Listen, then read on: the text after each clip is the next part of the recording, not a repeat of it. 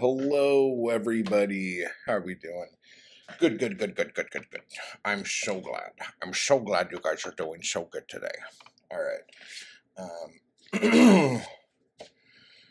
Yeah, I'm empty nesting, guys. That's why I'm talking to you like you're little puppy dogs. Okay.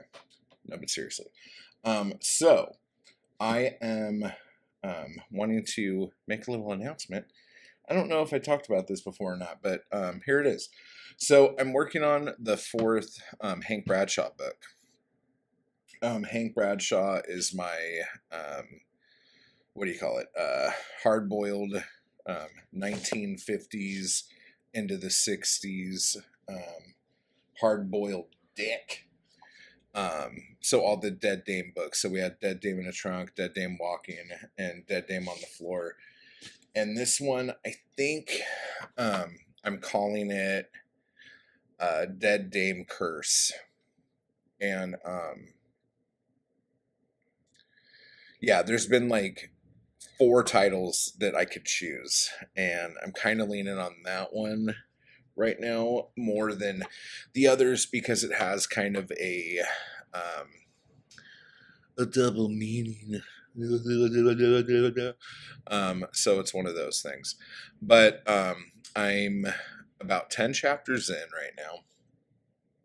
And I'm hoping the book will be done like my draft of it. Like the first pass of it will be done next week. So I'm going to be putting up the first chapter on my Patreon for my patrons to take a look at it and check it out.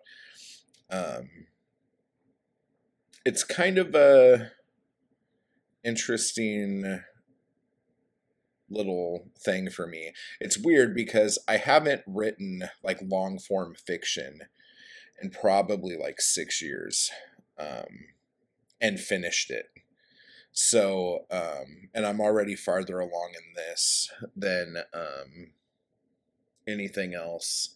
Maybe 5 years. Yeah, maybe 5 years. But I'm already farther along in this than I've been in any other venture like this lately. So I think the break was good. And then not only the break being good, but being away from it long enough and then rereading all the books really helped me understand things about the character that I feel like I knew, but I'm not sure if it came across that way to the reader. So there's like little tweaks that I feel like I have to make in moving forward. And that's the other thing that's kind of cool about ebooks. And so this is if you're not doing paperbacks, but with ebooks, you can, if there's something that isn't working or just like a line that sounds clunky, you can go in and change it. Like you don't want to change the entire whatever of a book. But and in going through the books, I found a few lines that were kind of clunky. And so I'm going to be going in and changing those up. And I'll wait until like I'm solid on the edits, the final edits of the books. Before I put the paperbacks in. But if you are a ebook shopper, if you go to Amazon and look up Dead Dame Walking, Dead Dame whatever, Matt Wall, it would probably be better if you put Matt Wall Dead Dame because until I get better search engine results on Amazon, if you type my name in, you will end up with paint. So, yes. So there's that. But I do want to recommend for any of you out there who maybe wrote a novel or a series of short stories with the same character or something like that, and say you wrote it a little bit ago, if you've taken enough time away from it, I highly recommend you go back and read through it, and just see how it is. Because, I mean, there were moments where I was, like, one of the books, I couldn't remember, I couldn't even remember how the book ended. And I was just like, fuck. Like, I totally, like, blew my own mind with my own shit.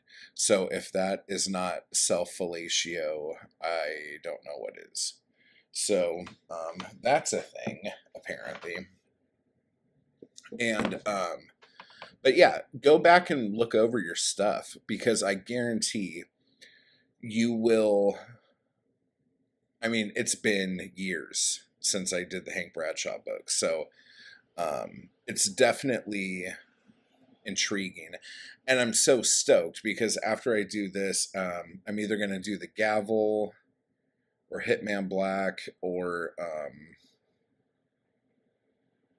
I can't remember which one. I have a like a board of what my schedule has to be like now. And so I'm telling you, it is so good to go back over it with a fresh set of eyes. It's like, it's, I don't know, it's crazy. Like, I don't even remember writing half of that book, or actually all three of those books. But I remember, like, parts. I usually remember how the book starts. And actually, that's not true for the first book. I did not remember how that book started. But, and I just saw little things in it that I'm like, if I were writing that now, I wouldn't have done that. And then that's up to you if you want to change little bits like that, like things that sound clunky or whatever, just sound odd. But man, I just got so excited. And the thing that drives me crazy about this is that I have 2 other Hank Bradshaw novels that I started writing way back when. And one of them is 11 chapters in, and one of them is 8 chapters in. And I'm not writing either one of those right now. I found a short story that I thought was really cool that I wrote half of. And then I'm like, oh, this would make a great novel. And so I'm doing that. So anyway, so if you run over to Patreon, sometime this week, I will be posting the first chapter of that. And if you're on Patreon, you get discounts on all my stuff. So just like message me and tell me, and I will make sure you get everything. If you are a part of Kindle Unlimited, I believe you get everything. I believe so. And if not, you will next month, or starting next month, you will. But also, if any of you have been doing anything with Kindle Vella, I would love to hear how that's going for you, because I was doing serials on Amazon before Amazon was doing serials on Amazon. So I'm really interested in how that's working out. I know I can't take any of my newer serials over there, or my older serials over there, but I'm kind of interested in writing some new stuff for that. So let me know down below what you think and all that other stuff, and I will talk to you. Go to ihatematwell.com later.